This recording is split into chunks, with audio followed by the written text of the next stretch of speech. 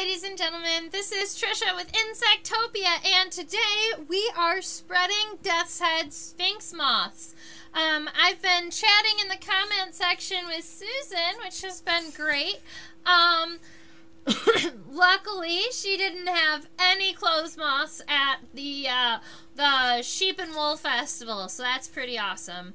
These are some of the Death's Head moths that we spread in last week, but we are gonna start all brand new, and we're just gonna keep spreading these friends here. Now, I have a number that are relaxed, and I threw a praying mantis in here because I found her passed away, alright? I didn't kill her. And I don't have very many really great praying mantis specimens. And I thought that it was awesome that she passed away in perfect condition in the parking lot right next to where I parked. I figured that it was meant to be. So, I guess my question is for you ladies and gentlemen, I was just gonna pin her normally, but I do have a spreading board here. Would you like me to spread her wings so that her wings are open? I'll let you decide, because I think that would also be a pretty cool display for educational purposes if I spread her like that. I have to get a different board.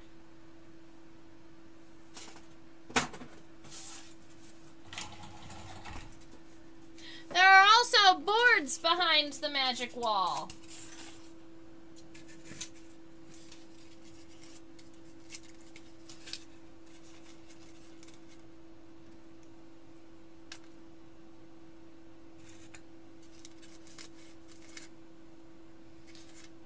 So because I got a yay mantis from Susan, we're going to start with the praying mantis. I'm going ahead and taking some of these pins out of the other board that don't need to be here, because this is the board that this mantis is going to be on.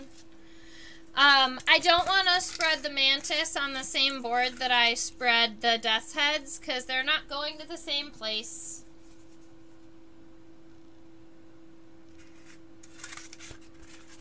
Cool. And this one has a narrower channel, so it'll be able to hold the legs pretty well.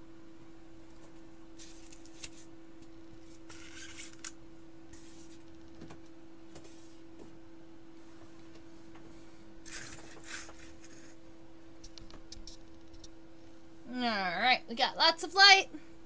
I'm going to go ahead and pull my hair back just a little bit.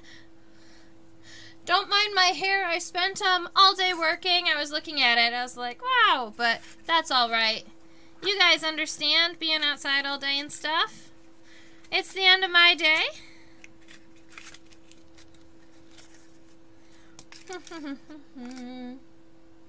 Sorry, happy day 15 of Invertober. Yes. We've been having so much fun during Invertober. It is all right. Today we're going to be spreading Death's Head Sphinx moths, but this guy is a Chinese mantis. This one is a Chinese mantis that I just put into the relaxation chamber, but I think it'll be pretty good.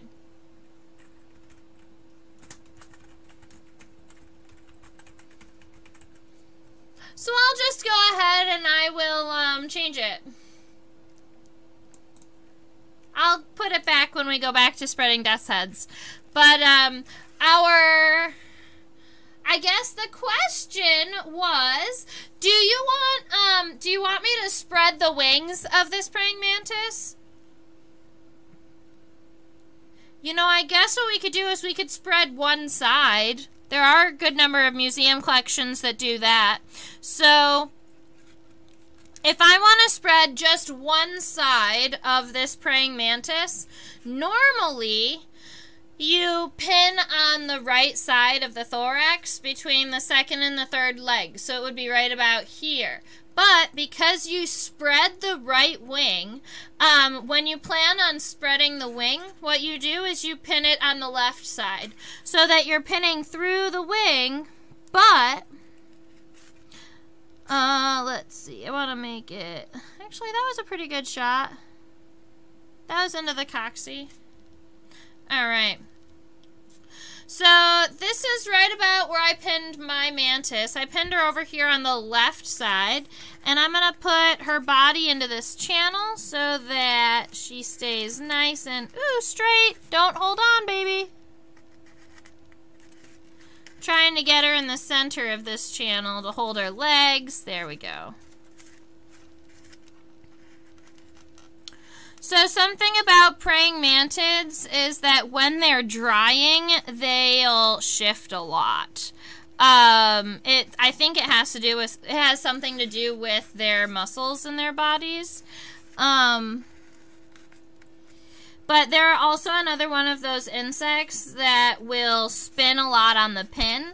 Praying mantids and dragonflies, both. You would think they're strong flyers, and then they would have strong muscles to hold onto the pin. But they both will actually spin on the pin after you get them done. So I think I've got her pretty well centered in this channel. I've been trying to get her. Oh, that was much better. That was a much better shot. All right. So we've got her pretty well centered in this channel. I'm going to pull this leg in just a little bit. And one thing is with their antenna, a lot of times their antenna raise up away from their body, and where I think that is beautiful in real life, we need to make sure that the antenna stay flat with her body, because if they are up like that, they are more likely to be hit and broken in the drawer, especially if your mantis antenna are above the level, are above like the height of the unit tray. So if you're thinking about how insects sit in a drawer, you don't want any of the insect parts to be above the level of the pin, because the pin is essentially the top of the unit tray and the top of where they're protected. So if you imagine this pin right here in the center of our praying mantis, we don't want any of these legs or any of these body parts to be above the height of the pin. The height of the pin.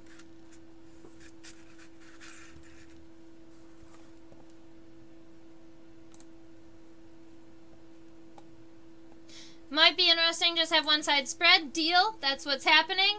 With mantids, the females will have a big swollen abdomen, right? The answer is yes. Female praying mantids will have a large, will generally have a fairly large abdomen.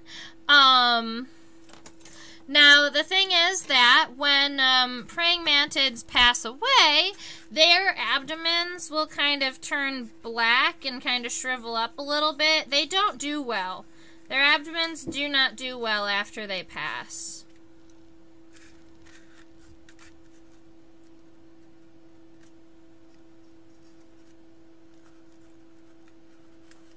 Oh, come on, friend.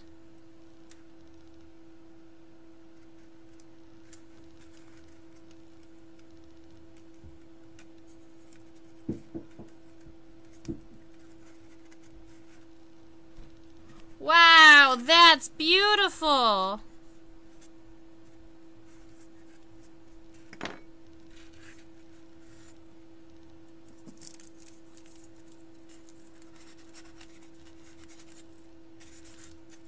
Does everyone see that before I cover it? Maybe I want it down a little bit more. Maybe like this. With spreading mantids, there aren't really very many rules. At least I don't know the rules, I guess, is the better answer. I'm not sure if there are specific rules about mantids. If there are, I haven't heard of them. So I'm just going to be spreading these two wings to where I think that they look mostly natural, because the only reason I would be spreading these wings is to show off this characteristic that praying mantids actually have. Wow.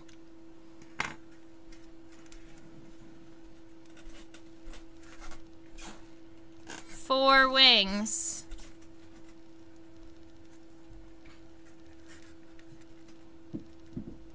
Look at how beautiful it is.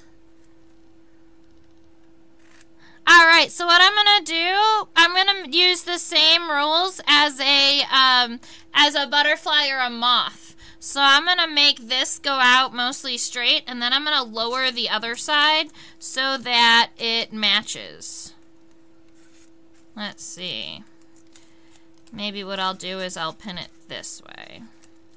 No, stay up.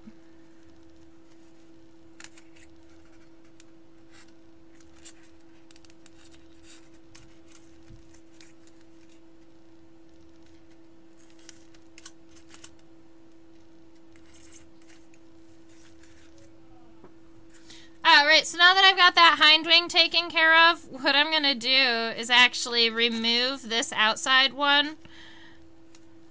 Because this piece is going over both, so I'm hoping that that'll mostly stay. And it's okay if it falls just a little bit, because that's what we want it to do. So I'm going to take my forceps and just kind of bump this front wing. It should move pretty easily. Look at it, it's not. It's pretty tight. There we go. That's more natural looking. Okay.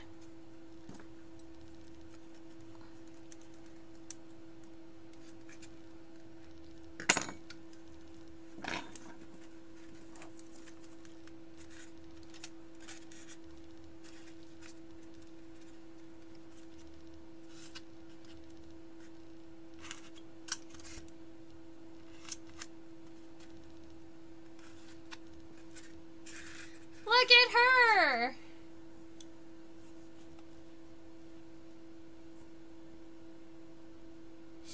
My hair looks like that too. Oh, thank you, Deb. Thank you so much. Oh, man.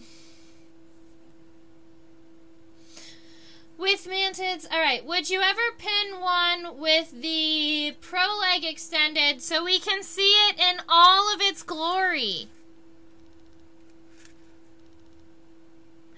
I guess I could do that for you.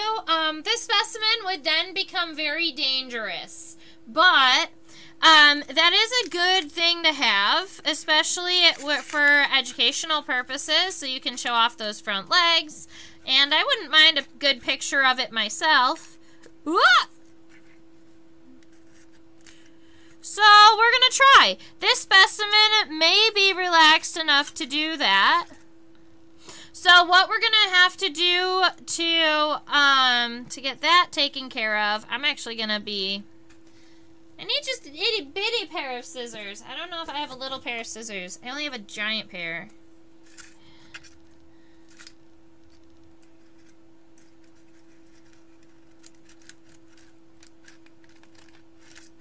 There. I needed to get this paper away from my mantis so that I can lift it up if we were lifting the front up. There we go. Very good. So what we do here is I've already placed 2 pins on either side of the pronotum, and I'm going to take this pin underneath and I'm going to try and lift her front part of her body. And we're going to see how relaxed she is.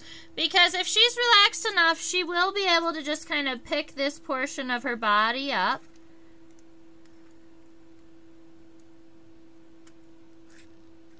Alright.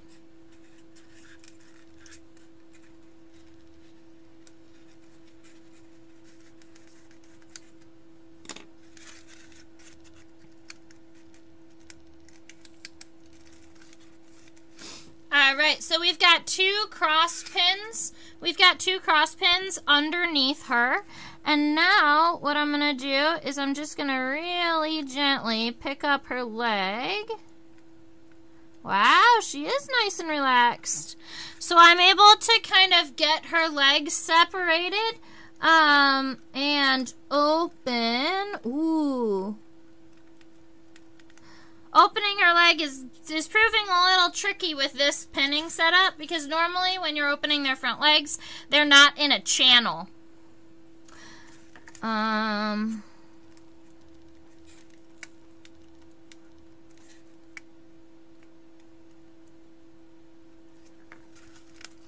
think my pin is in the way.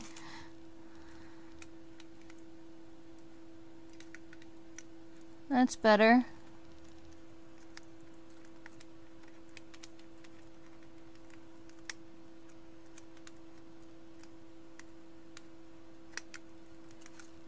I'm not sure if she's going to open her claw for us. Oh, there we go.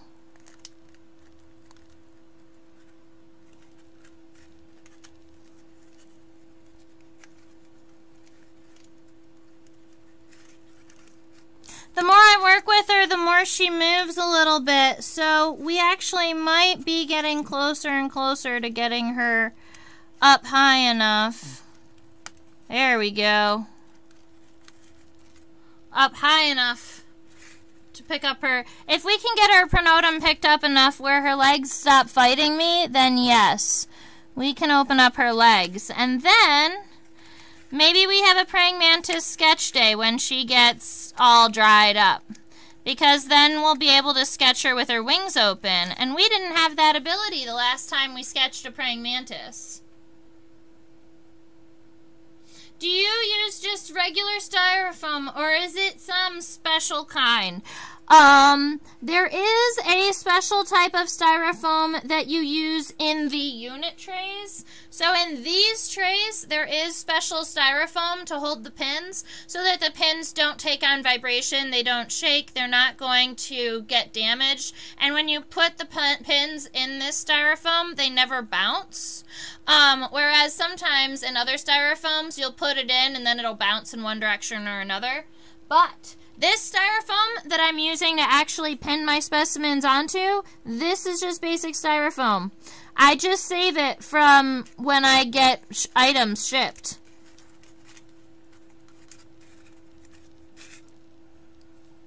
Alright, so you can see if I tilt her a little bit that I have her front leg, at least her coccyx and her femur pulled out. This up here is going to be her tibia. And so I'm going to do the same on the other side. This is what she looks like on the other side with it all closed up. It does make us nervous to watch, but guess what? She is pretty relaxed most of the way.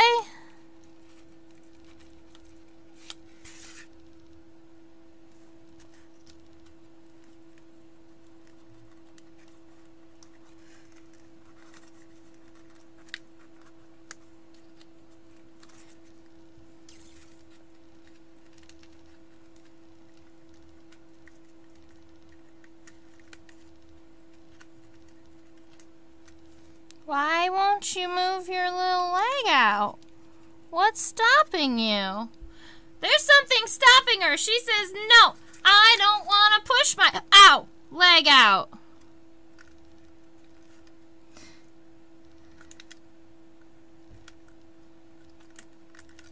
Oh, is this I think there might be a piece of styrofoam blocking her. The channel is like, there we go. Now her leg is starting to move a little bit.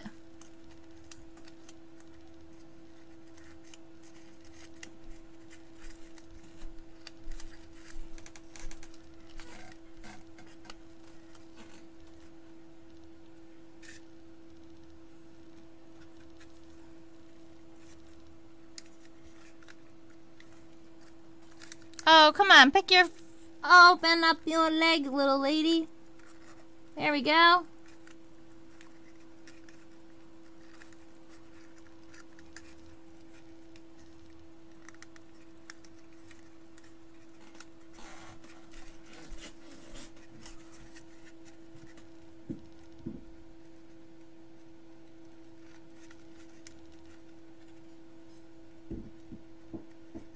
There.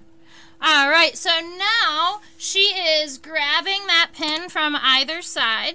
So if I insert this pin from the right, just exactly where the left one is, in between the legs here, then they have a little bit of support actually in between the coccyx and the, or actually this is in between the femur and the tibia.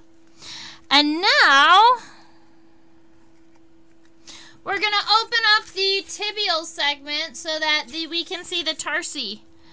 Let's see. I need more pins. Stat! Here we are.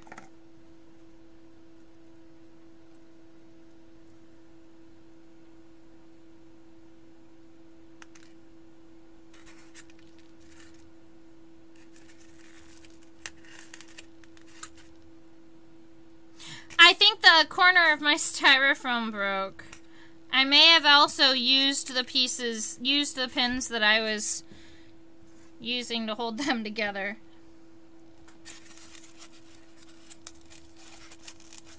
There. Excuse me. Sorry, guys. Huh. Human too.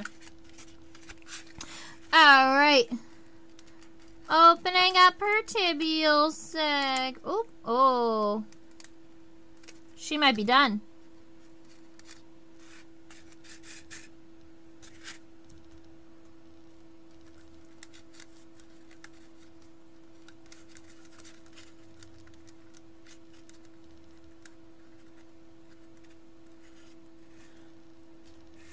She is not going to open those segments for us today.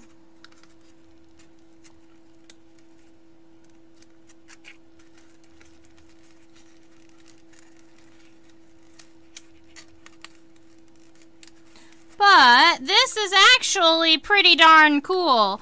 And so we're still going to be sketching her. Now you can see, I gave you that whole spiel about not wanting the antenna to be way over the pin. Now our pin is way down here. Our pin is way down here, and our body and our antenna are above the level of the pin. But this is what we would call a decorative pin, and not a pin that we would generally use in a scientific insect collection, right? We're not going to be doing all of this detail for something like a scientific collection, but for people who would really like to see them on a display, you know, the praying mantids are always great to talk about. And this is a species that, you know, is collected in Pennsylvania, the state I'm in. So definitely something I don't mind pinning and then talking to people about.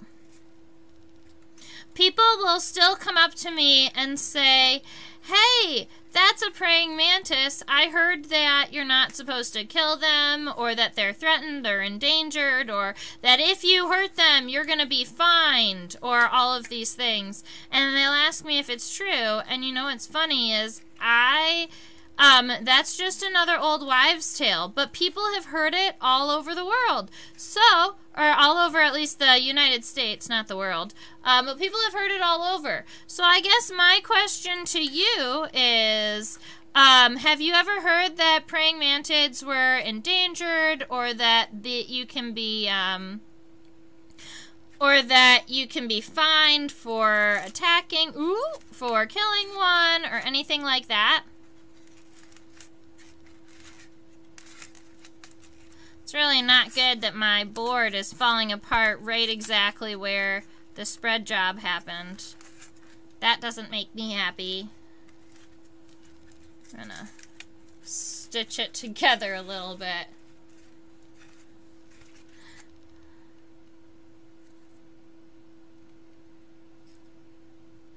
Alright, so I think that is our friend, our Chinese praying mantis. Her legs are pretty open. We'll be able to look at all of the individual parts, but her tarsal segments and her tibia wouldn't open from the femur. She has like a death claw. Her like muscles are really locked in there. So if I knew this in the beginning, I would have worked her legs so that we could do it. But I didn't want to worry about like trying to force it if it was going to move the wings and all of the other things. So there she is.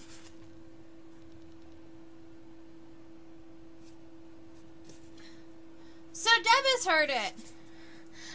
No, of course you're not an expert. This is just something that, like, pretty much everyone has heard. And so, it's not a true statement. Like, it's never been true. And I don't know of any species of praying mantis that were even endangered. It's just that people love them. And they don't, like, want people to injure them. And so they say those types of things. Or, I don't know. I don't know where it started. But I do know that it's, not... actually something that happens. It's not a law.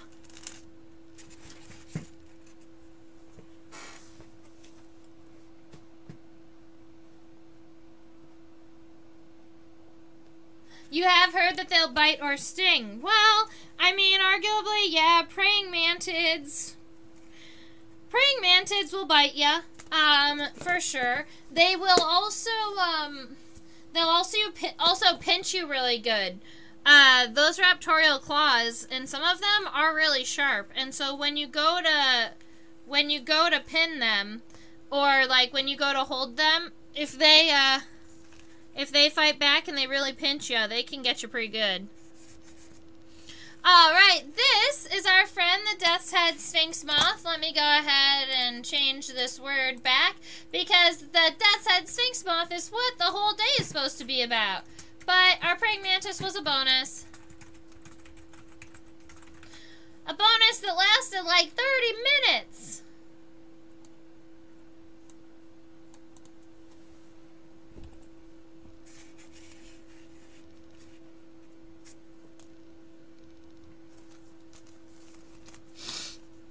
You've always had them be nice and gentle with you. Aw, and see, that's great.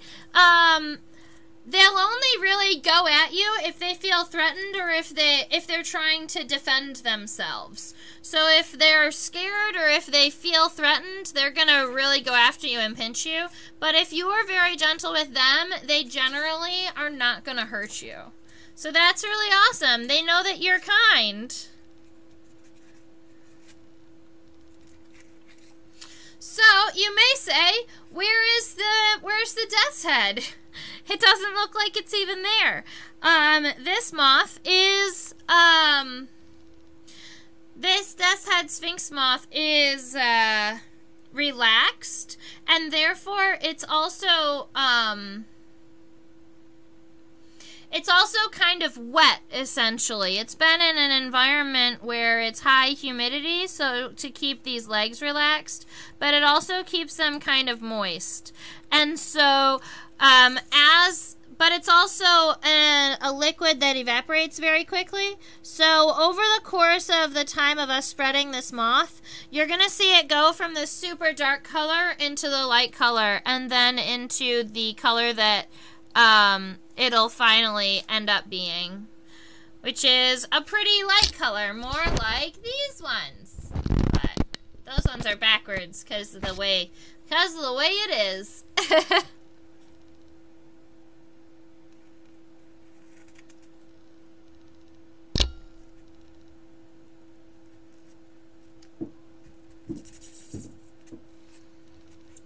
Alright, so, these moths I am not putting a pin directly through because they are meant for a display. So all that I'm doing is I put 2 pins that cross over the abdomen. I put one right in front of the head so it doesn't slide up and down when I pull the wings. And then I put one on either side of the head so she doesn't turn. And then I just grab this front wing and I pull it up.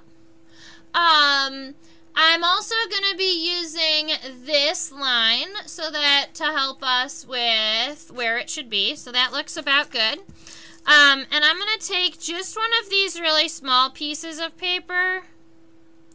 Where did my pins go? There they are. Alright, I'm just going to take one of these small pieces of paper and I'm just going to go really quickly over the tip here. Oh, that's 2 pins. Oh no! You're supposed to hold it! Maybe it's not maybe it's not strong enough. I was hoping to just be able to put a little one on. We're gonna try.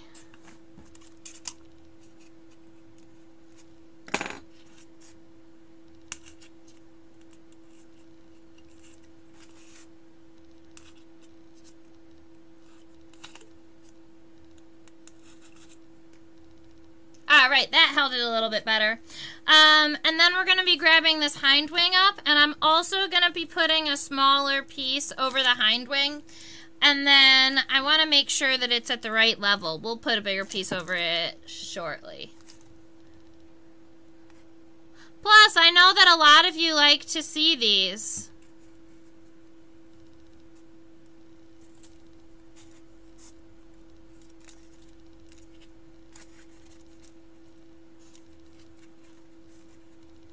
Oh, whoopsies.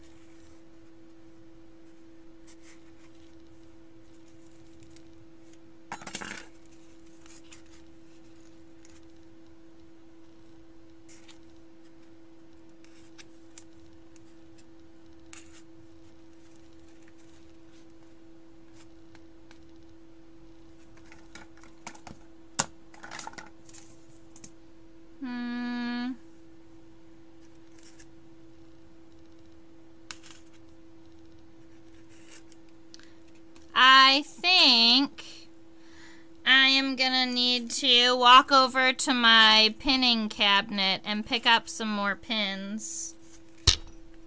Oopsies. Punch the camera. There we go. So it looks like our front wing is all the way across. I forgot to take that label off for you. We've got the hind wing. We're gonna pull this front wing up.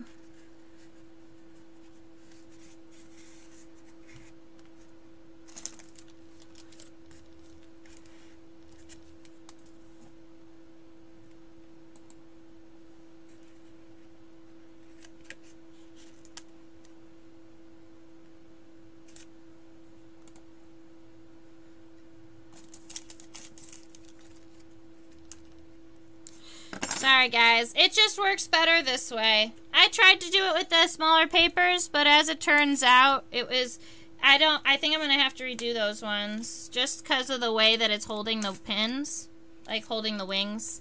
I don't think it's gonna work very well.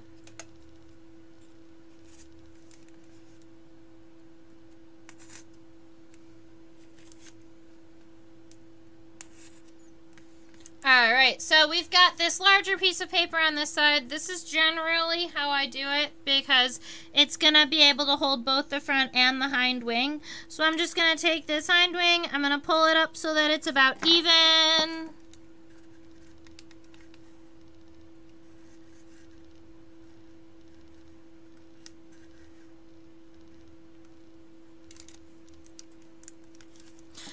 Oh, I can put my finger on the pin, on the wing when I'm using this paper to protect it because the paper is not going to knock any of the scales off of the wings.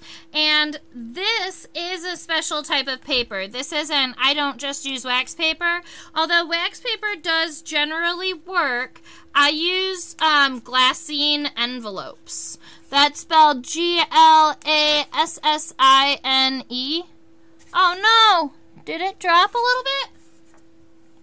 I think it dropped a little bit.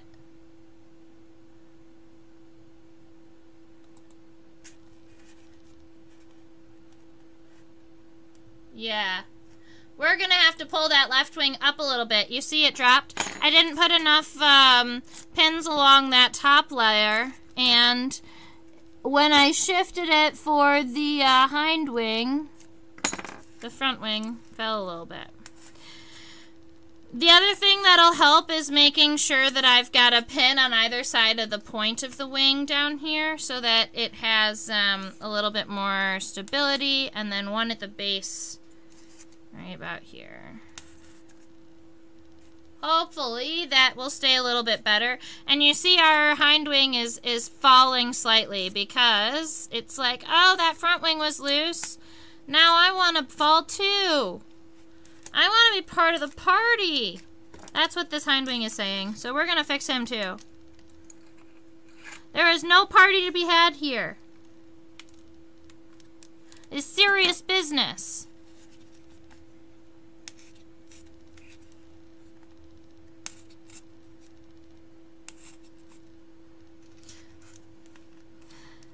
That's probably a lie. We have all the parties. Alright, so we have that both wings are spread fairly nicely. You can see that I have all of these, all of this kind of open wing here, and those wing areas, you'll be able to tell that it's not right. So what I'm going to do is this first piece should be able to hold the wings.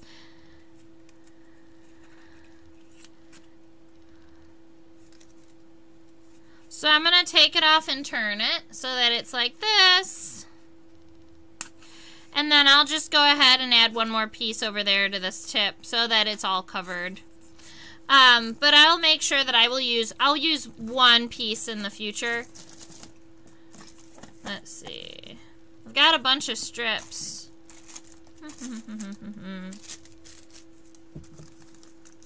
Looking for... Alright, I'll just cut a piece. So these are envelopes that originally just started off as moth envelopes, but then I cut them into pieces, and so that's how I get pieces of the envelopes. A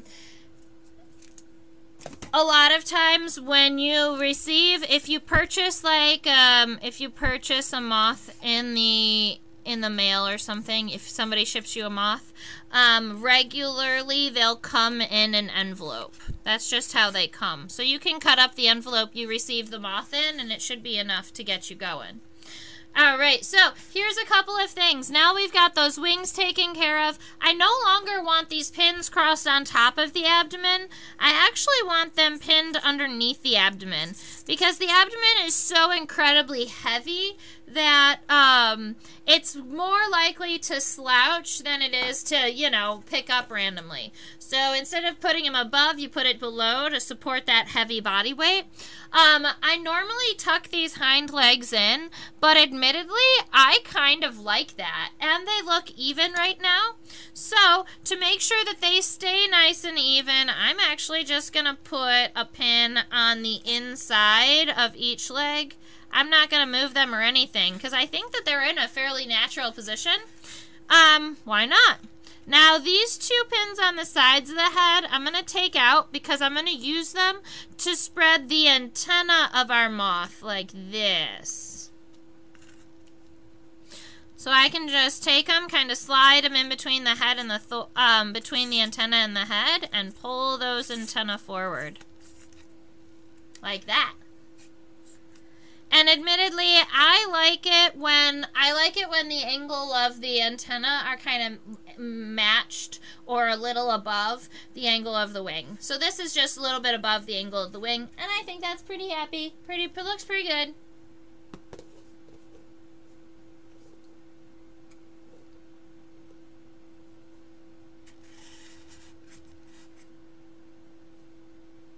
I like watching you work and how careful you are. Yes, it's super important to be careful when you're spreading insects, and it takes a lot of concentration and focus. So sometimes I'm surprised that I'm able to talk all the way through it. And if I have random time periods where I just like randomly stop speaking or like end in the middle of a sentence, it's because whatever I was thinking and trying to focus on just cut off my conversation mode. You know, I'm not sure if that ever happens to you guys, but totally happens to me. Oh, Susan, you retracted it. Let's see.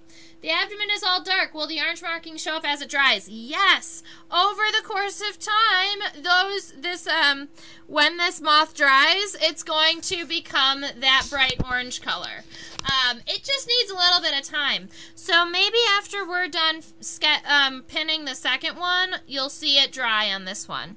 You're already seeing a little bit of coloration to show on the top, but that whole darkness is just because the specimen was wet. I think that this specimen up here on the top is the darkest specimen that I've had so far. Everyone else is pretty bright. That one's pretty dark. That one is already dry, so that one, it's not going to get any brighter.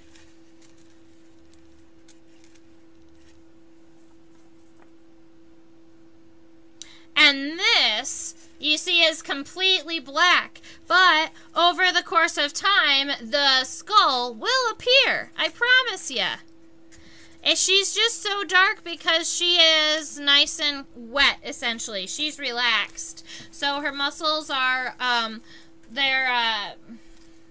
her muscles are easier to work with than when they're wet. And so you put them in what we call a relaxation chamber. And it's a chamber with super high humidity. Generally, you use something that evaporates quickly, like rubbing alcohol or ethanol. And then you let them sit in that high humidity container without any airflow until they're, you know, all the way, they're kind of stay wet all the way through. That keeps the muscles good. And then what you do is, and then after that, let's see. Yeah, you can pull them out and you can spread them and you can move them any way you want. Sometimes when you're relaxing insects, if they're not all the way relaxed, you'll end up with issues where you go to move a leg and the leg and it gets just like stuck. Like you've got a muscle that's kind of fighting against you rather than moving with you. I'm gonna go and get my... I think I have to go and get my container of pins. I'm just double checking to make sure I don't have any right here, but I don't. So I'm gonna go and grab my container of pins really quick and I will be right back.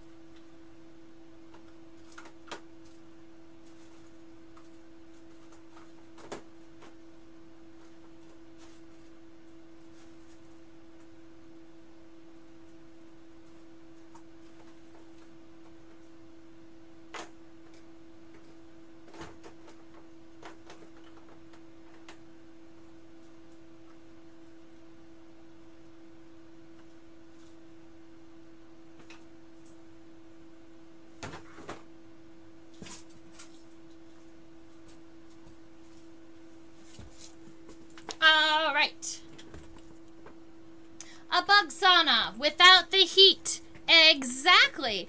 Is that how saunas work? Does a sauna work because it's such high humidity that it like loosens your muscles? Because obviously I know saunas are a thing, but I thought that it was all about I thought that it was all about kind of sweating out impurities.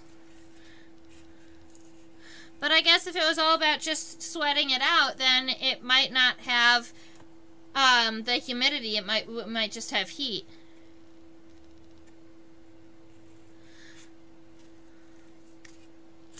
So, you're going to laugh at me. I have a good number of full-size pins left, but a lot of my full-size pins, I know what size they are. And regularly, I like to kind of pin with pins that I'm not sure what they are, or kind of like a mixture of a bunch of pins. Because you like to know that, at least with the pins you're putting through your insects, they are like a size, I like a size 2, for instance. And so I've got a lot of containers that are full of size 2 pins, but I don't really want to use them to spread with. Yeah. And then I've got this wonderful, let's see. This pin. Like, for, quilting, right? A quilting pin. So I went over to my drawer and I got a mishmash of random pins. So it'll be fun to see what happens. But I don't like this one.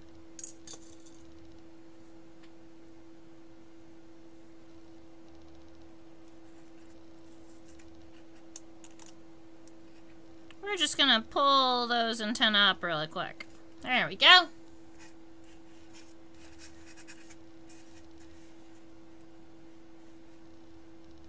So they use steam, don't they? Yes. Saunas do use steam, so they use heat and humidity. But I was wondering if, like, what effect the humidity has on human muscles. I was wondering if the humidity keeps our muscles like relaxed, or if the sauna was all about sweating it out rather than like relaxing your muscles. I'm not really sure. That's what I was wondering. Wondering out loud.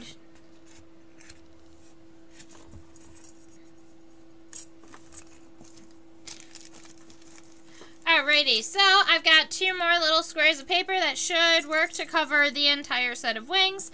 I'm going to start by, well actually our legs are kind of holding our body up a little bit, so I'm going to kind of squeeze our legs together a little. Ooh, not that much. We're going to squeeze the legs together just a little bit so that she gets tucked down here into this channel. I'm actually just going to use this guy right here. There we go.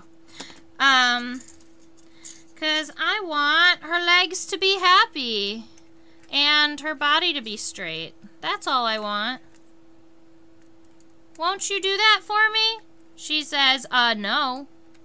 Why would I want to be kind to you? Come on, baby. Yep, nope, she just pulled her leg all the way back out.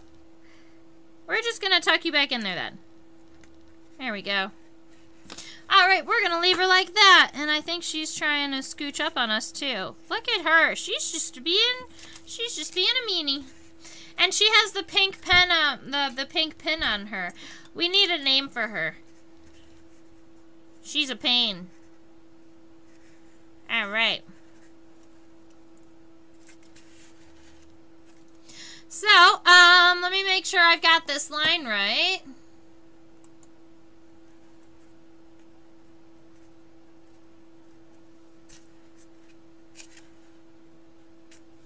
Right about there.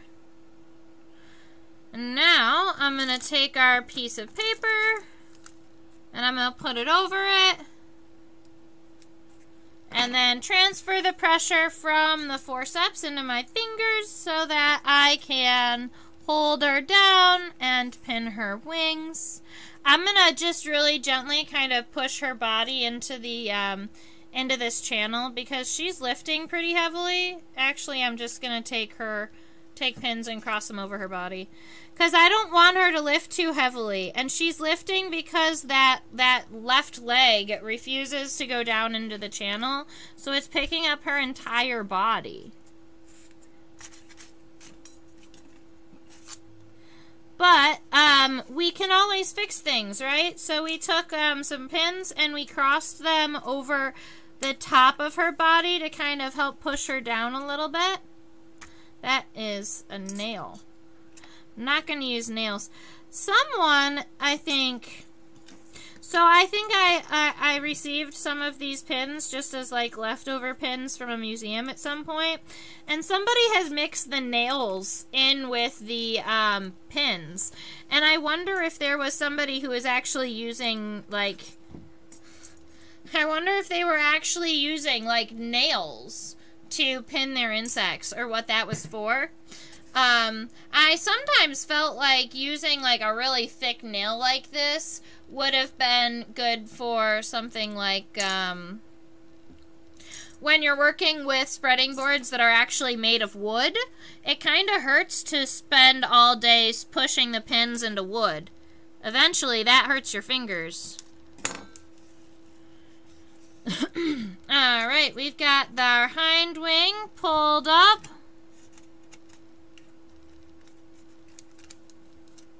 But it didn't open like I wanted it to, so I'm going to bump it a little bit. There we go.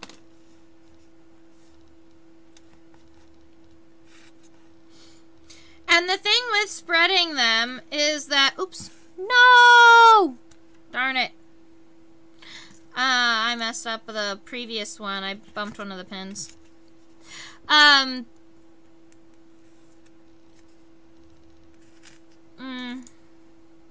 don't remember what I was saying.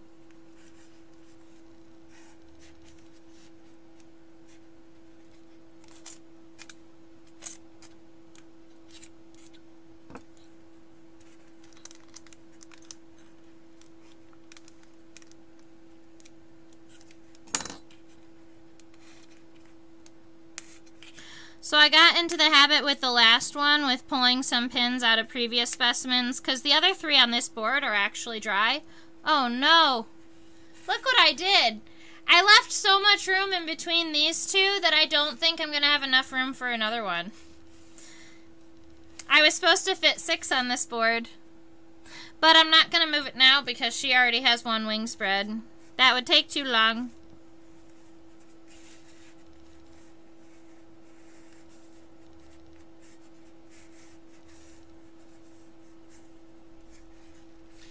Alright, so I have her wing all open. Oh, oopsies. Oh no, don't drop her like that. I took a couple of her scales off doing that. I accidentally slipped. Try not to do that. There we go. Alright, measure the front wings to each other. Put them on a line. That's pretty good.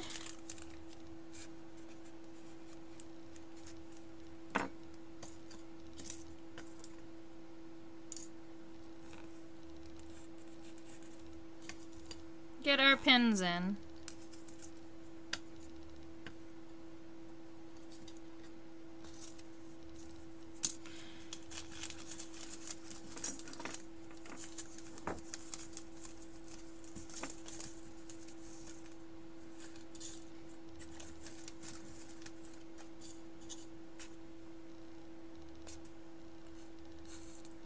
I did it. I opened a box of 200 new pins. Or a container, 200 new pins. Whoopsies. There we go.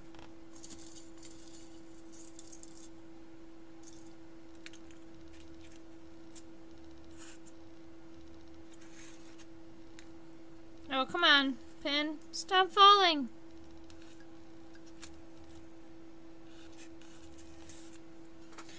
Alright, so we've got our front wing taken care of. I'm going to go ahead and pull our hind wing up.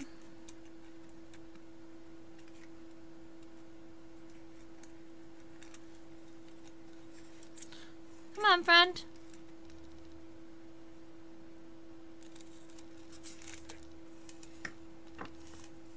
Alright, so after I get the hind wing up, oops. I was going to say I release it a little bit so that I can put it where it belongs, but it released a whole lot of it. So a lot of times when you're pulling the wing up, when you're using forceps, you might grab like a larger portion of the wing than you want, and it might fold, but a lot of times it unfolds by itself. But I do have a dissecting probe just in case it unfolds too much. Come on, friend! It fell too far again.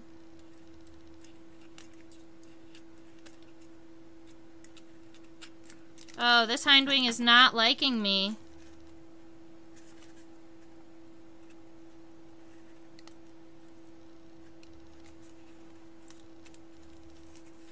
No.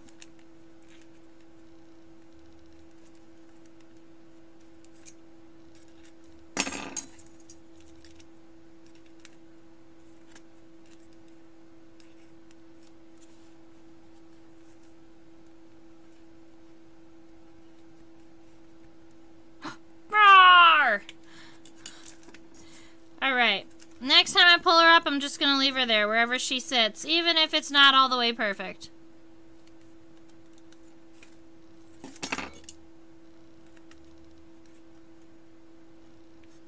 The little imperfections are how you... Oh, not like that. The little imperfections, the little ones, are how you know that it was done by hand, right? So, like, sometimes it's alright, because it was done by a person. There was time and energy put into doing it, even if it's a little bit... There we go. See, I can't believe her wingtip keeps falling down like that. It's not like I'm taking any of the pressure off. I don't know why she keeps falling.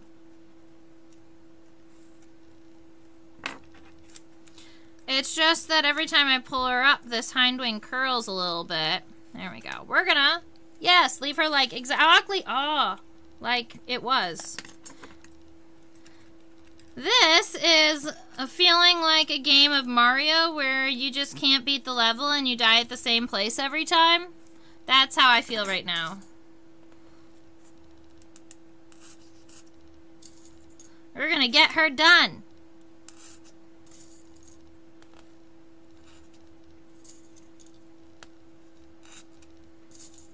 Finally, we did it.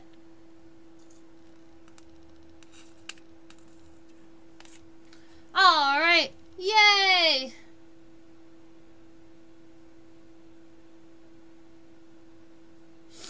I admire your persistence. I would have stuck a pin in it by now. Honestly, I considered doing it. I considered just putting a pin right through the wing because I'm afraid that it's still gonna fall now that it's even now that it's like surrounded by pins. I am afraid that it's gonna fall. But if it falls now, it's not my fault.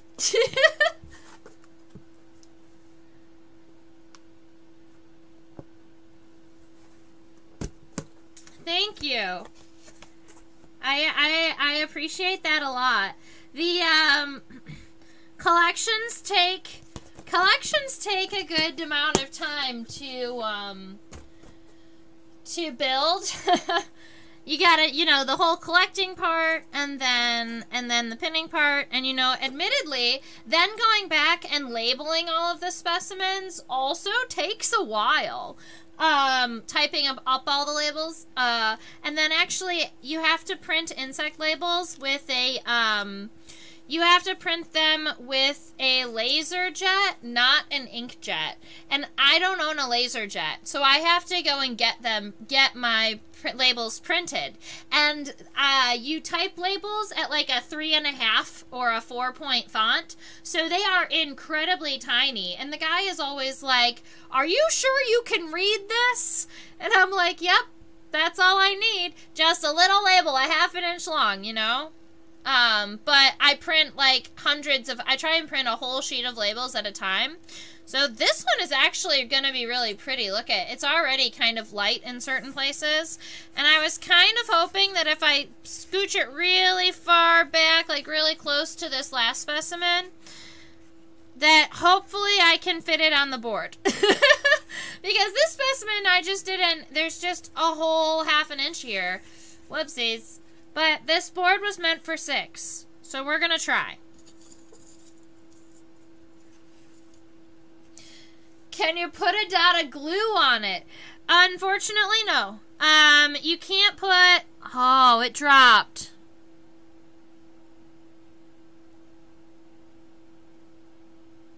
I'm going to leave it.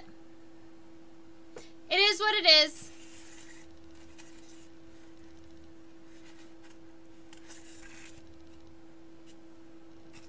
I might move it. Nope, I'm not. Yep.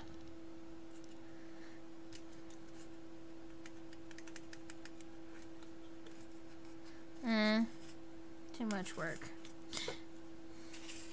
Yeah, so a lot of times when you're talking about pinning a variety of the other insects, they generally don't take as long individually as a Sphinx moth would take. Oh, we didn't do the final steps on this lady because I got so tired of messing with her that I didn't finish her. So we're going to take the pins from the top of her abdomen and cross them underneath her abdomen to lift that up nicely. However you leave these specimens is how they will be for the rest of eternity. For the rest of the life of the specimen, however you leave it, that's what it's going to look like. So that is sometimes, like, scary, like, to think about, because you're like, now I've got to make it perfect. But it's a true statement, you know. I've seen specimens from the late 1800s. I worked with a specimen from 1880, and I was like, this is so cool.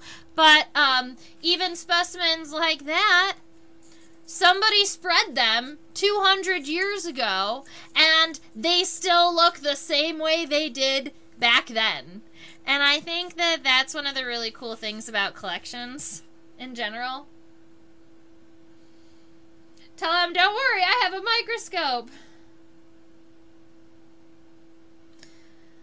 Can you put a dot of glue on it? All right, so I just read that question and I laughed, but I know that it's a real question, so I will answer you.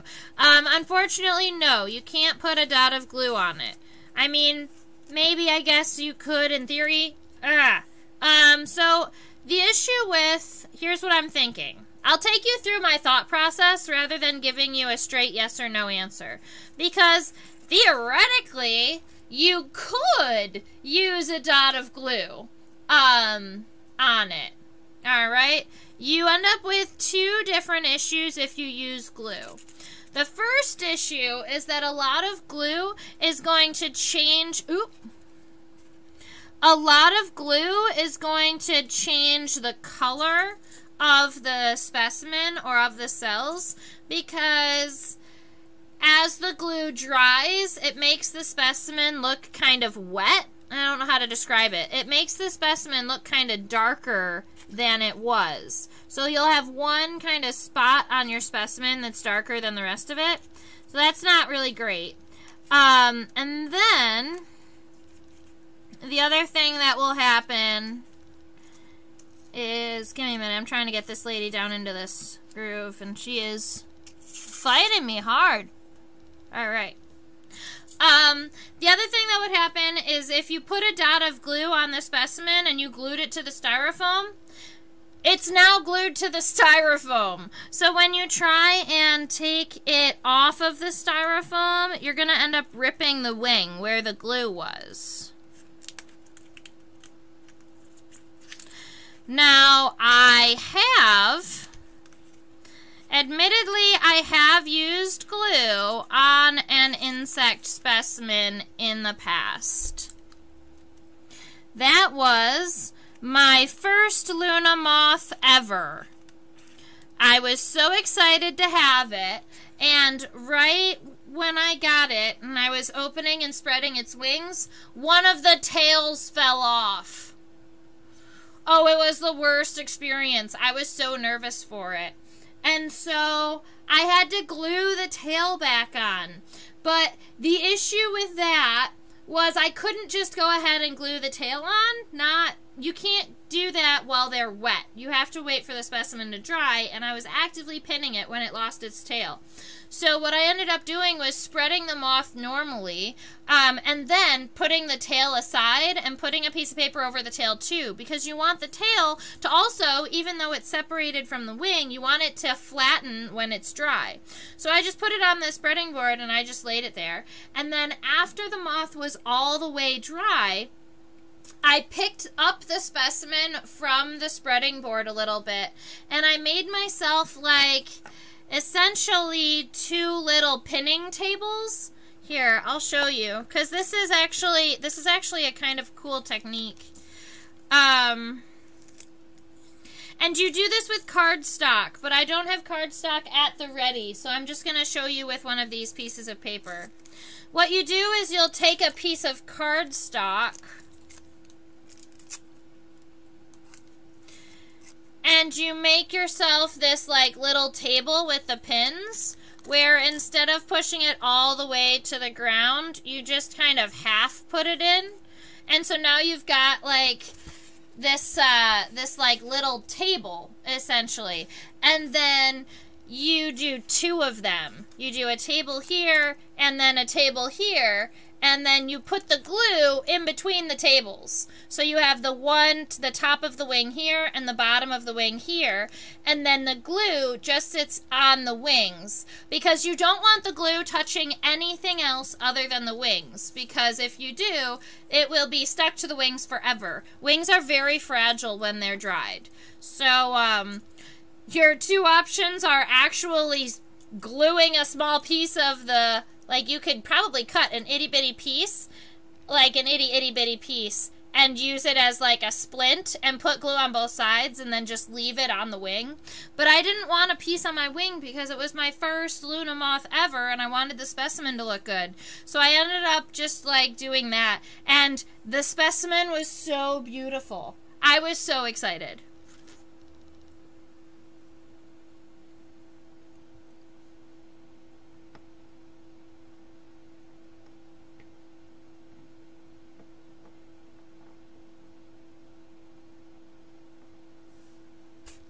I understand.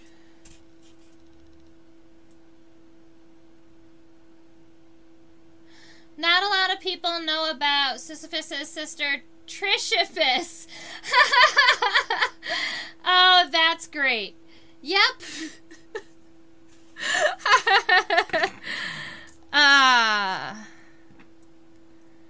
Luckily, that hasn't happened to me yet. I have been able to finish most of my spread jobs. But I'm not happy with how high... Oh, I pinned it through my finger. Ow. Okay.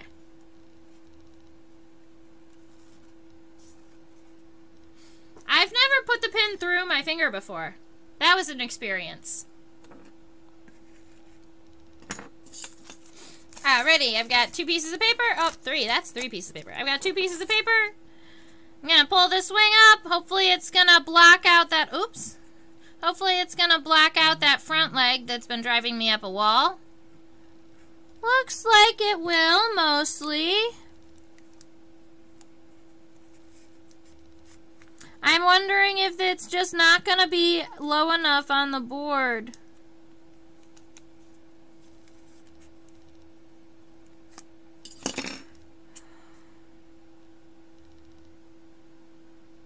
Alright, we are going to do this. I'm going to put the pins here in this styrofoam on the edges. And like on the front edges. And then for just a moment, I'm also going to put some pins along the bottom. I'm going to have to take the ones on the bottom out because the hind wing has to come up. But I'm going to make us a cardstock table for this wing. Because that's too much of the wing left over that's not going to make me happy. So I did have a pretty big piece of cardstock here, so I'm just going to cut it into a piece. I'm going to slide it in there. Probably take this pin out and this pin out, but hold the wing. And then I'm going to slide this piece of cardstock essentially underneath the wing.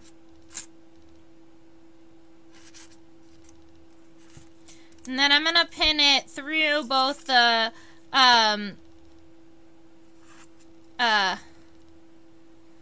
wax paper and the cardstock to kind of hold it in place.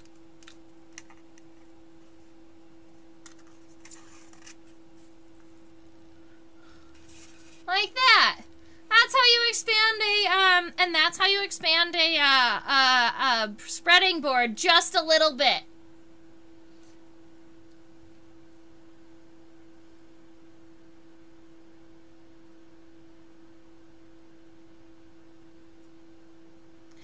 You've pinned through your finger. Ouch! Yeah! And it's also just like, it's also surprising. It's like, oh, I didn't expect to put that pin all the way through my finger.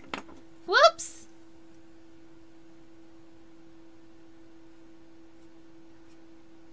You will sanitize your finger afterwards, won't you?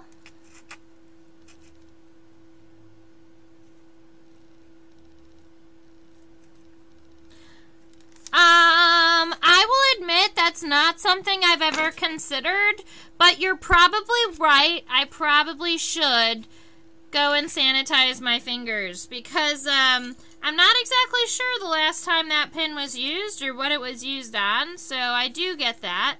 I'm going to wash my hands at some point, but I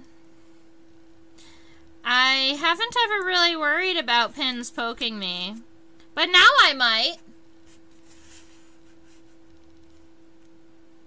So we've got that front left wing taken care of. We are going to be pulling up this right wing now.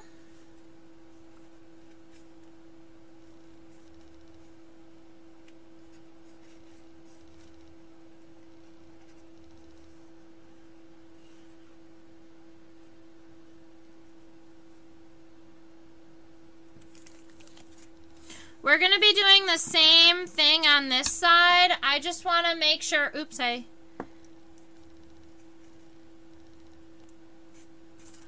Oops. I want to make sure that That wing was straight. Oh, come on, friend. It's running away from my forceps. There we go. Dope!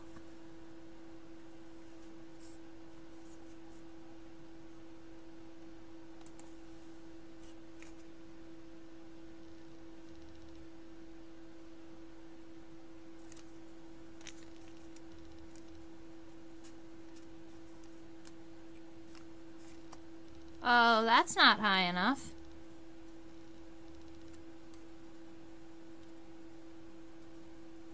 Actually, it might be. This right side, it doesn't go over the spreading board as much as the left side does, and I wonder... My body must be crooked a little bit.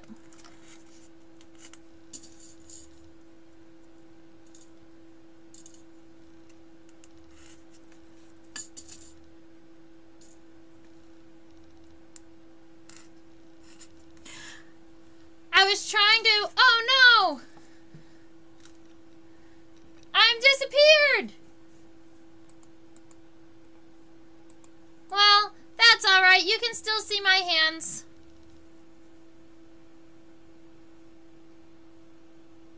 A risk taper and noble entomologist. Oh, thank you.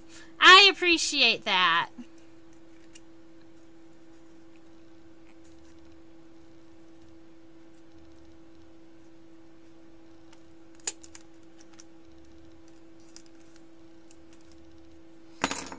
All right.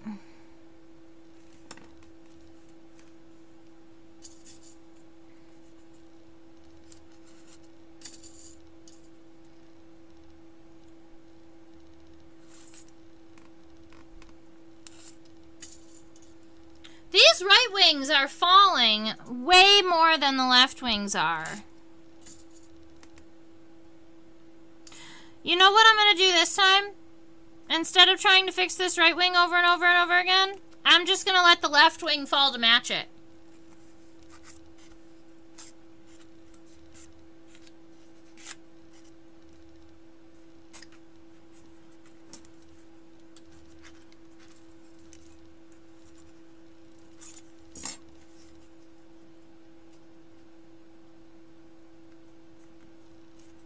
Well, I thought I would.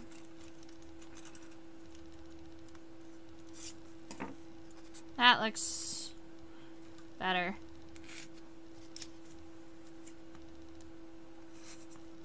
I just think that it's so obvious when the hind wings aren't the same, especially in these guys, because of this angle here where the front wing meets the hind wing.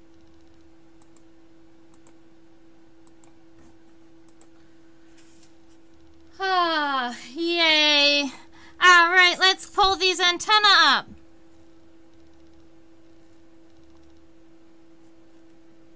Oh, and your antennae aren't going to be straight?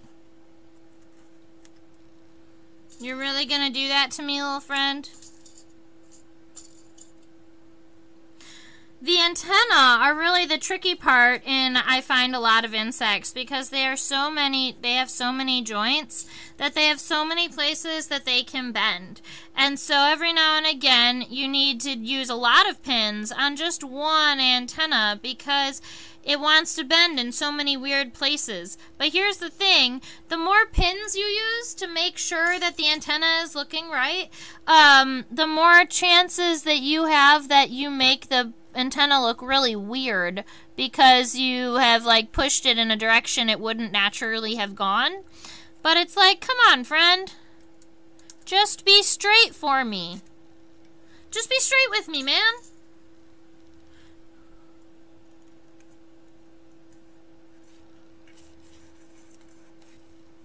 Alright, the right antenna was nice to us, left antenna was a little bit tricky. Now, we're going to take these ones that are on the top, we're going to lift this abdomen up a little bit and put them under the bottom. Now, this one is already getting pretty orange, is already kind of getting its coloration.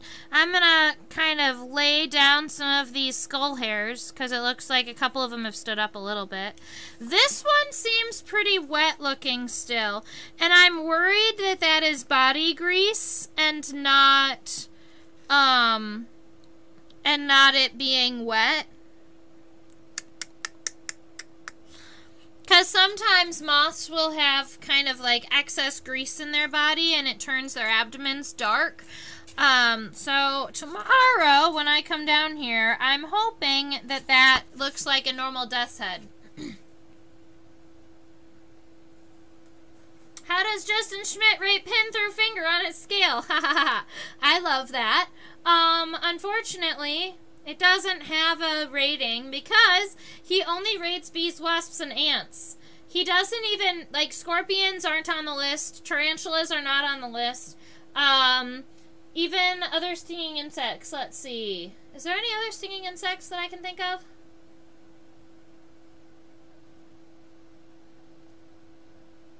Nope.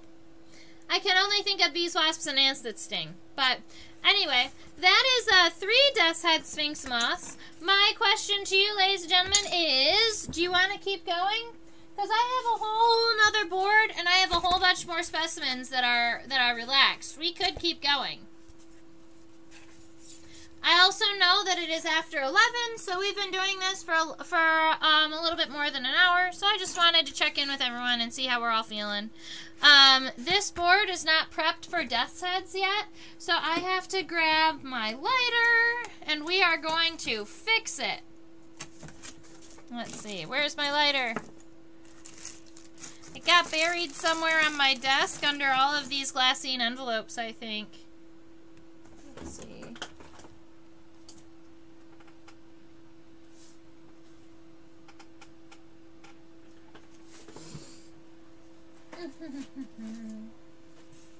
Oh, there it is. It was hidden behind my bug glue.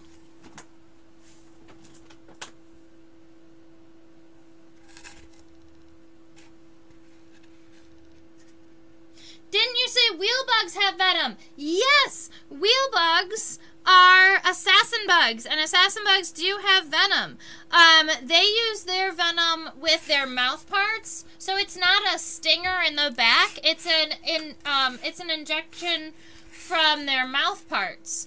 But I guess you could. It is a venom. It's just not a sting. And so that's actually a really good example of a That's a really good example of an insect that has venom that is not a bee, a wasp, or an ant. Alright, bye Susan. It was nice hanging out with you today.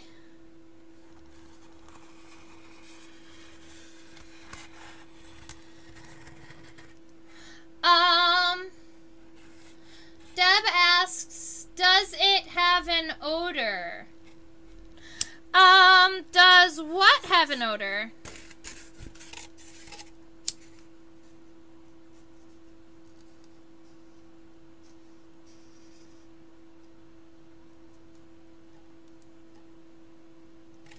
Because of how fire works, I'm not able to do the lighter on the table. I have to kind of pick this up to show you. And as you saw a minute ago, my forward-facing camera decided to disconnect. So let me see if I can reconnect it really quick. Oh, the abdomen that is dry, that may be oil. Right. It does not. It does not have an odor.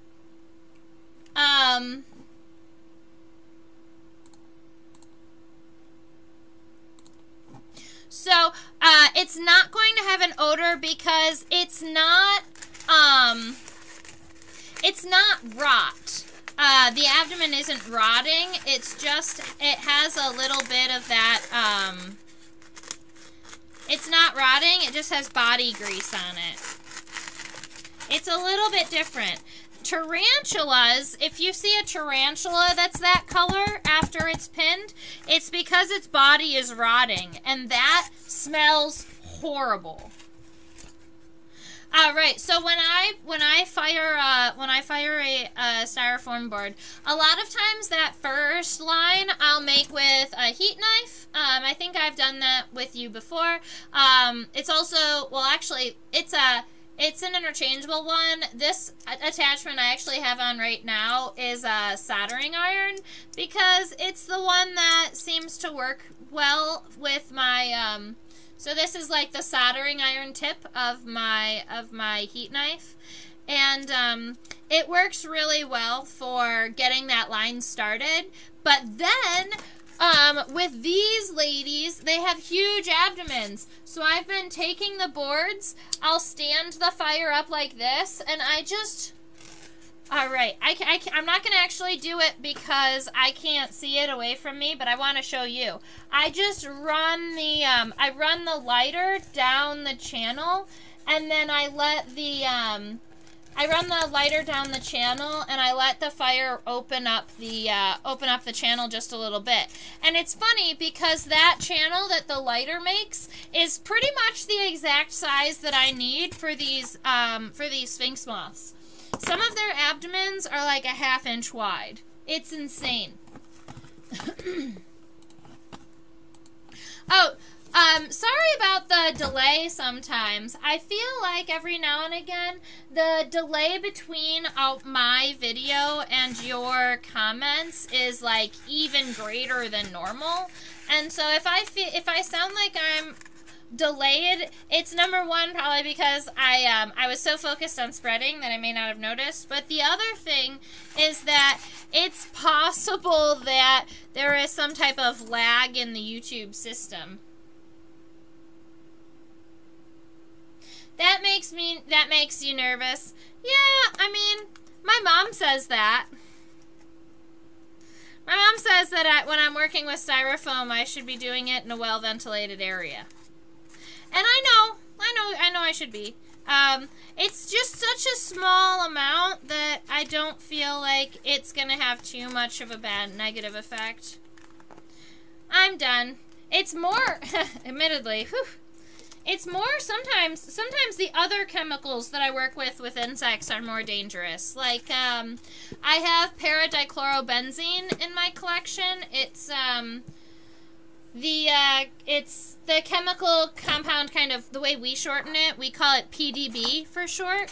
And it's a chemical compound that exists in mothballs. But, you know, it's been shown to be carcinogen.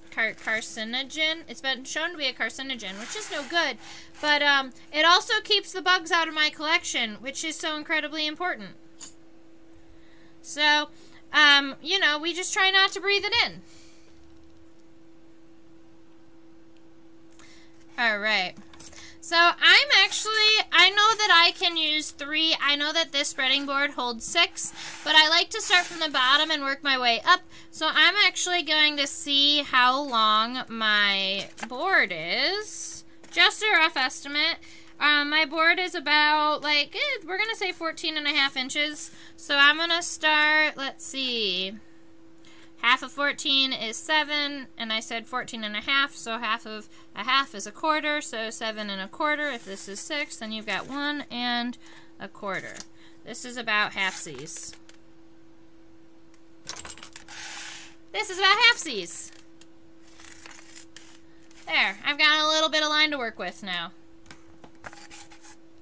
And so I will start the abdomen, the bottom abdomen right here on this line.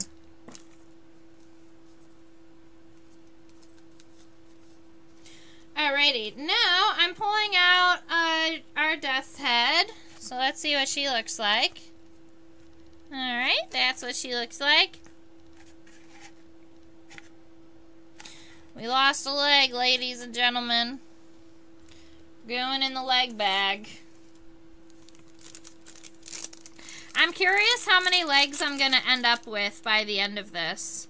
Because it's not like I'm purposely knocking off the legs, but, you know, every now and again, a specimen loses their leg. And especially with death heads, you don't see the leg. A lot of times you're not looking at the bottom. So, I have not been gluing the legs back on. I've just been putting them in this nice little glassine envelope.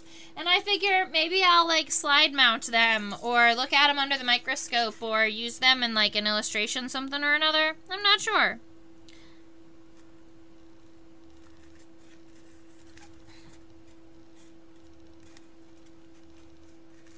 Oh, no, friend.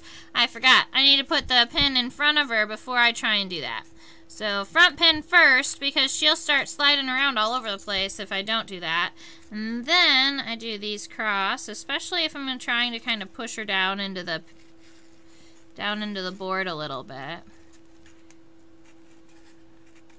There we go. And now 2 pins on either side of her head. I go through so many pins. It's like 10 pins per side of the wing. Like, each one of these specimens has about 25 pins in it. So that's also why it takes so long. It's like, I'm not only making sure that the body parts are exactly where they need to be, but also it's just the pure number of pins that you're using that have to be placed well.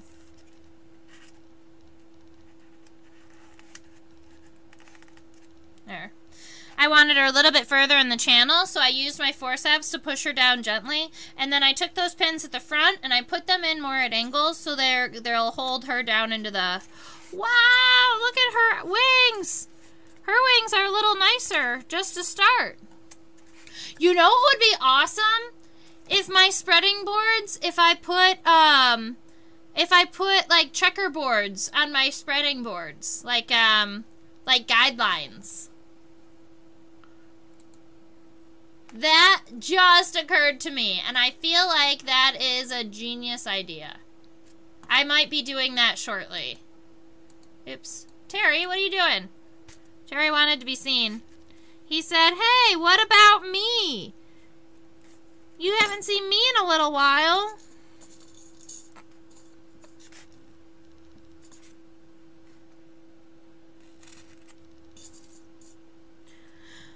So next week in a lot of my student classes, I'm going to be, the insect of the week are stoneflies. So I've been thinking that I might go out and do a little bit of aquatic collecting because I have adult stoneflies, but I also, because we're going to be talking stoneflies and we're going to be talking the immature stage too, I kind of want to have a stonefly nymph to show the students.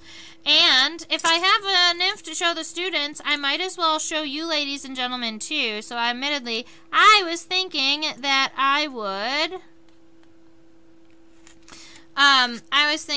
that's what I would do. Is I would go out aquatic collecting in the next week or so, and or in the next, well, I guess when is my for that class start? I think that class starts on Tuesday. So between now and Tuesday, I think I'm going to be aquatic collecting.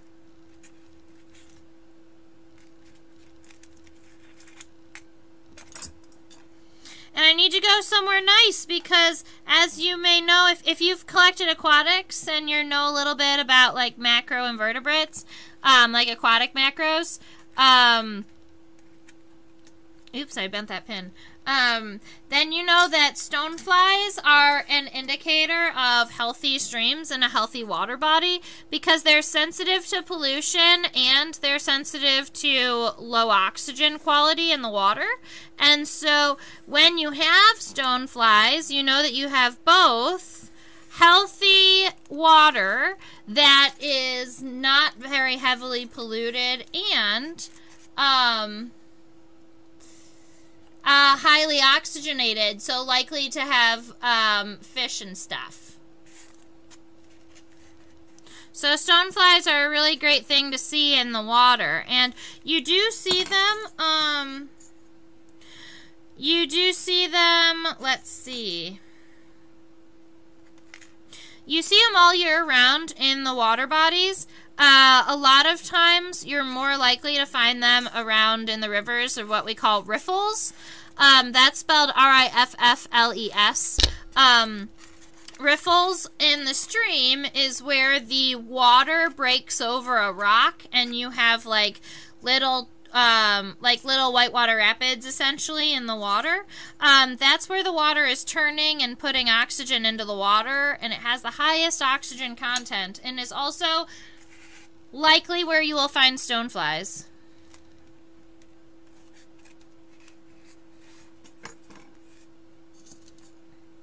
Do you see how nice that hind wing was? It just lifted, it stayed. I'm going to put some pins in it. My goodness. If every spread job was like that, we would be going so much faster.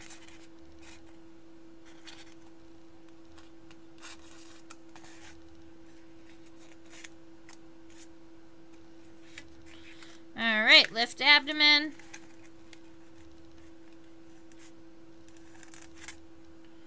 When I lifted this abdomen, the hind right wing decided to defy me. It shifted enough of the body muscles that it moved. I didn't put enough in. Now, regularly, normally, I would just put a pin through the wing so that it wasn't falling like this. But I did have a special request not to use pins because of, you know, the micro holes or whatever. So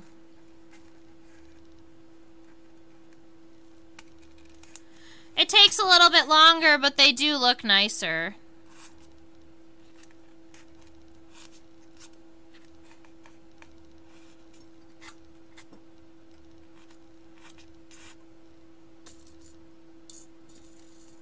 I only had 3 pins on the other side and it stayed.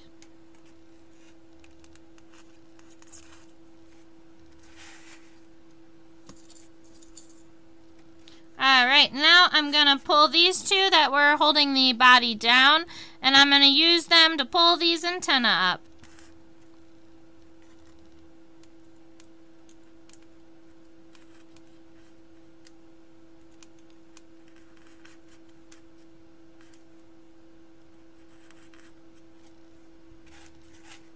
Yahoo! Are the nymphs harder to pin? That's a wonderful question. The answer is yes and. The nymphs are harder to pin. Yes. And you don't, and that's the reason why you don't pin the nymphs. Aquatic insects like the nymphs that are only found in water do not do well on pins. In terrestrial environments, they just don't do well. So what you do is you collect them into alcohol and you leave them in alcohol. And spiders and stoneflies are alcohol specimens. So I have, I'm saying alcohol, but I have, I'll show you. This is 70% denatured ethanol from Carolina Biological Supply, and this is what I use to, not only dispatch some of my insects. I'll just bring a vial or 2 of ethanol, and that's how I'll kill some of my insects like the beetles and the wasps. But you also leave specimens like spiders and aquatic specimens in ethanol. Now, a lot of people even leave the adults in ethanol, but the adults are flying around. They are, you know, they're not fully aquatic. They're terrestrial. And I like having some specimens pinned. So I pin my stoneflies, and people judge me for it sometimes. They're like, wow, I've never seen pinned stoneflies. I've only seen them in ethanol. And I'm like, well, you know, they have wings, and I like to see them out of the water. But when you leave the specimens in ethanol, they also stay a little mobile. So when you pull them out and you're working with them in the ethanol, you can still like move the body parts around, which is kind of cool.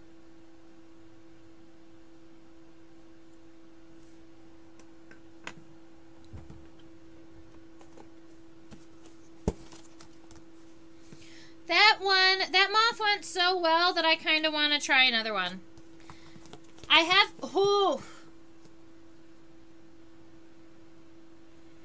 got a good whiff of that one on accident. That was strong.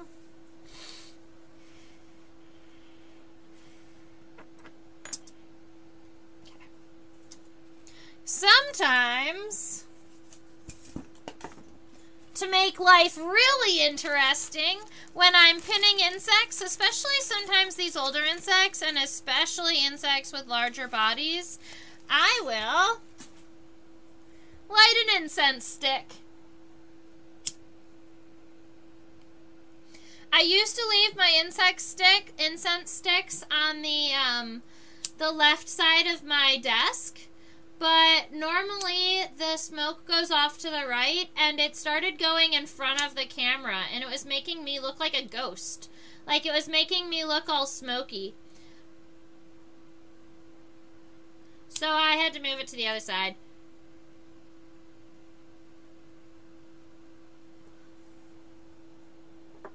Yay, let's make it smell even better in here. Okay, grab this.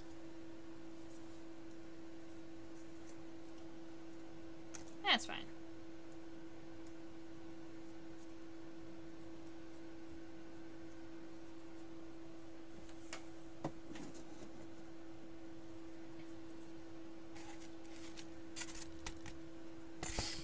Alrighty, so we're going to go just above this Sphinx moth, and we're gonna put a friend here. Now I believe I'm gonna have to cut up another envelope because I think that was my last two pieces.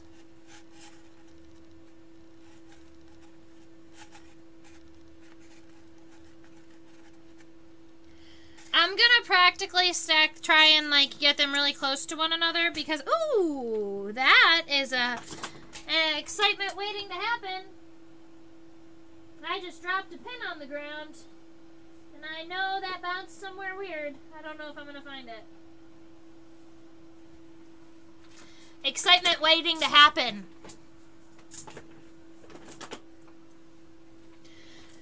What I need are one of those like really big magnets. And then I would be able to kind of scan my carpet for dropped pins. That would be smart.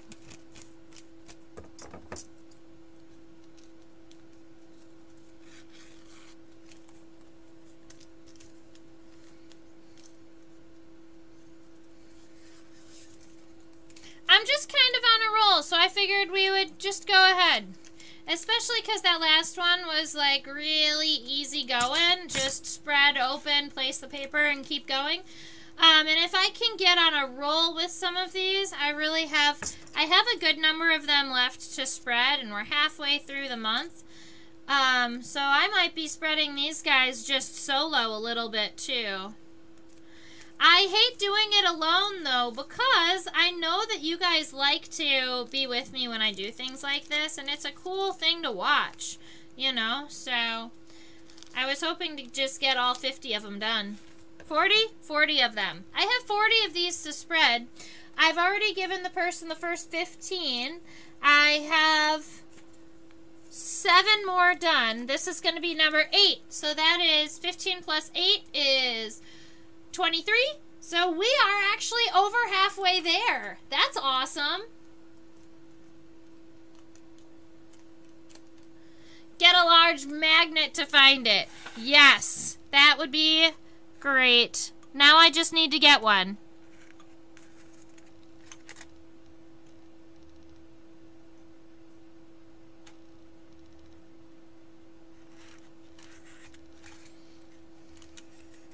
Oh, hey. Where do you think you're going? She jumped right out of that. She jumped right out of the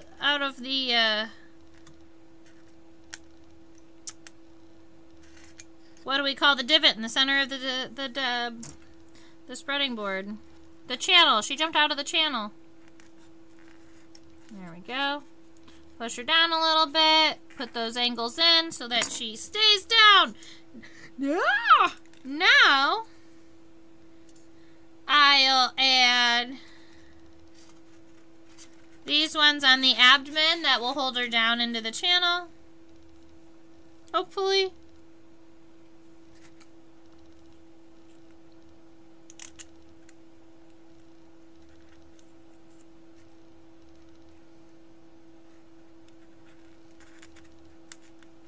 There, she went into the channel. She was fighting me a little bit there, but we finally got her there. So I'm going to go ahead and take the rest of these pins out of my container. And this is actually a good place to stop after her because I'm about to finish that other 100 pins that I opened up a little bit ago. Remember when I said, all right, 100 pins? I just took the rest of them and smashed them on the board, so there's only a handful of them left. So let's finish them.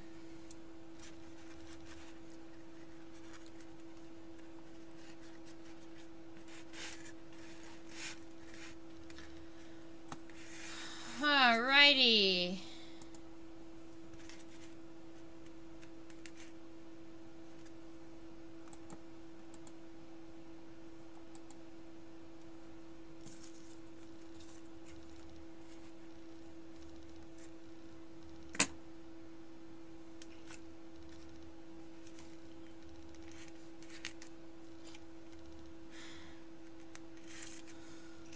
One of you ladies had, well, I don't remember who said it, but one of you had it right when you said that it actually hurts pretty good when you poke yourself with these. Your fingers are so sensitive, you know? That other time when I actually went through my finger, I went through in one of those places where, you know, if you've ever done it as a kid, you can kind of put a pin through your finger, like just through the upper layer, before, so that it doesn't hurt. And so that's what I did previously when I was pinning. I accidentally pinned it through just like the very, very edge of my skin so that it didn't hurt at all. But I've gotten poked a couple of times today that hurt pretty good.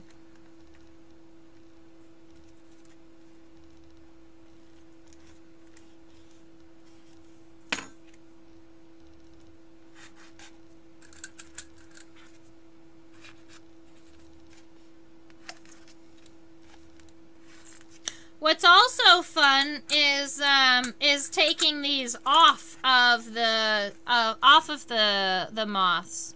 The thing with these is if I take them off the moths, they don't have pins through the center of their bodies. So I don't know exactly what I would do even if I did take them off. I might take the paper off, get my pins back, and then just leave them on the boards. I haven't decided exactly what the plan is.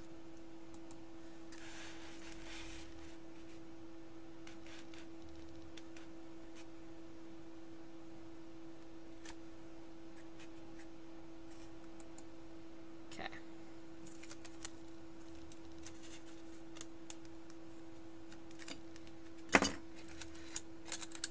I realized that I have essentially invisible guidelines that I can use as part of my streaming software. So I don't actually have to turn on that red line to make sure that it's even anymore. But if you wanted to see the red line as I'm going through, let me know and I will go ahead and turn it back on as I'm going.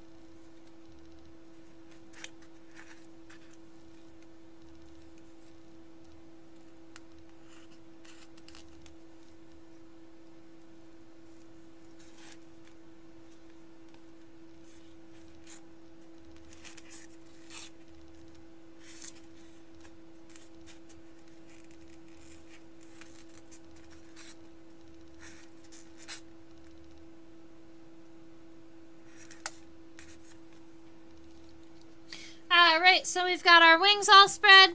I'm going to get our abdomen lifted.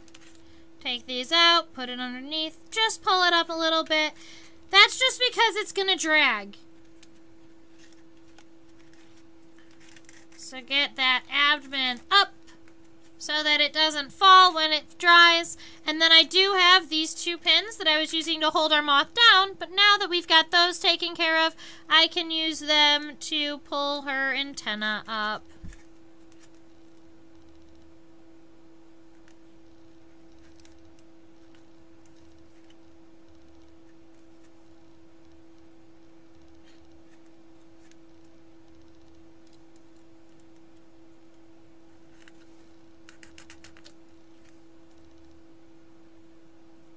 Normally I don't put the pin actually through this wax paper, but you know what? It seems to be working, so we're going to do it again.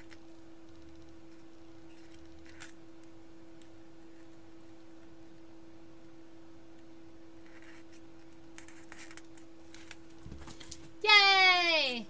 Alright, that is Sphinx Moth number... Oh, that's number 5 for tonight.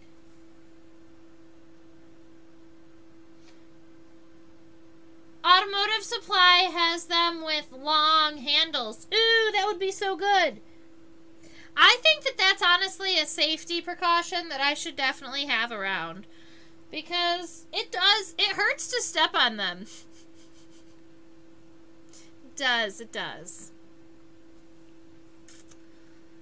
There's a part of me that thinks this board might be too short to add another one up here. It looks like... This specimen takes up about 3 inches. This specimen takes up about 2.5 inches. And we have about 2 inches left on the board. So, I think that, I think that if I wanted to put another one here, I would have had to move everybody down maybe a 1/2 inch. Maybe I should have aimed for the wings at the center line rather than the end of the body. But I don't know. Maybe we'll be able to fit 3 on the bottom. We'll see. Just not today. It is almost midnight where I am, and I don't want to get tired while I'm spreading these guys because we don't want to hurt any of the wings. So, I super appreciate all of you hanging out today. Watching and joining along while we spread Death's Head Sphinx Moths. I'm glad to get all of the collection management questions if you have anything like that. If you are making your own collection and you would like some help or some guidelines, I can always give you those if you're curious. Today was Saturday. Every Saturday we spread Death's Head Sphinx Moths. Tomorrow we'll be drawing something. We'll be sketching a bug from my microscope. I'm not sure what exactly just yet, but I'm sure it's going to be awesome. On Mondays, we've been doing Monday meet and greets with my animals, and this Monday we're going upstairs. We're going to go and see the chinchillas. Now, the chinchillas are in a different room, and there isn't a green screen there. So, we're probably just going to be kind of hanging out on the floor. Maybe I'll use, like, the door as a background. But we're going to hang out with the chinchillas, and we're going to feed them snacks, and we're going to talk about them a little bit, and that's going to be lots of fun. Let's see. Tuesday, we're doing tarot again. We've been doing tarot and symbology every Tuesday. Wednesdays and Fridays, we do line drawings. Wednesday and Fridays, we do ink line drawings because we're also kind of celebrating Inktober. You know, twice a month. That's why we have a little K there in our logo, too. So, we are live every day, 10 p.m. Eastern, except Sundays. So, tomorrow, if you join us, we are 4 p.m. Eastern or 1 p.m. Pacific. All right. We're gonna go here. Alright, thank you so much for hanging out with me today. I super appreciate it. I hope you enjoyed watching me spread the Death's Head Sphinx Moths. It is the same insect that we are spreading over and over again, but you know what? I always think that they are also unique individuals, too. So, as we're watching them and interacting with them, we get to see at least the variation within the species. It's kind of fun. And they're very Halloween themed, so might as well spread Death's Head Sphinx moths all the entire month of October. I also teach classes on OutSchool. This is where I teach students ages 5 to 8, 9 to 12, and I have students from all over the world. I'm even teaching a handful of ESL students, or students who English is their second language. But you know what is so cool is that any of the scientific names for the families it's the same word for them. So I can give them the scientific names of our insects, and they have the ability to look them up in their own language, which is so cool. And so I've been teaching many students over in China, and I've got students in Canada and Hawaii and all over the place. So if you know a student who is young and loves bugs and wants to meet other bug lovers, I have student bug lovers from all over the world, which is kind of wonderful. And they bring all types of really cool bugs. Like my students from China, they get to show me all of the like really big beetles and stuff, and it's kind of awesome. And like unique insects from all over the place, because they just find them in their backyards. So that's fun, and I'm only a little bit jealous. Can you tell? Now, over there is our reminder to go ahead and subscribe to the YouTube channel. That is not going to be a button, but there is a button below. There is also a link below to my PayPal account, so if the QR code doesn't work on your phone, you can just go ahead and open the description box below, and there's a link down there. That is where you can donate a couple dollars to me. You know, I use that money for pin collection, like pinning materials and collection materials, and you know, all types of buggy related equipment. I'm gonna be buying new pens shortly. I haven't done that yet, but I plan to. So that's where that goes, and I'd super appreciate it. You know, every dollar counts, and it helps me to continue to curate my collection, but also to share my love of insects with you. Now, right about there, you can see my tag. It is Insectopia 2015. Now, if you're looking for me at Insectopia at Facebook or Instagram, and you can't find me, that's because you missed the year that we started.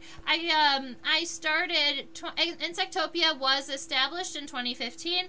That's when my first YouTube videos started coming out, and we've been on and off over the years because I took a short break to run the education department of a museum, but I am back and having more fun than ever. So, thank you so much for hanging out with me today, and I look forward to seeing everybody on another day of Invertober. Have a wonderful week. Stay buggy.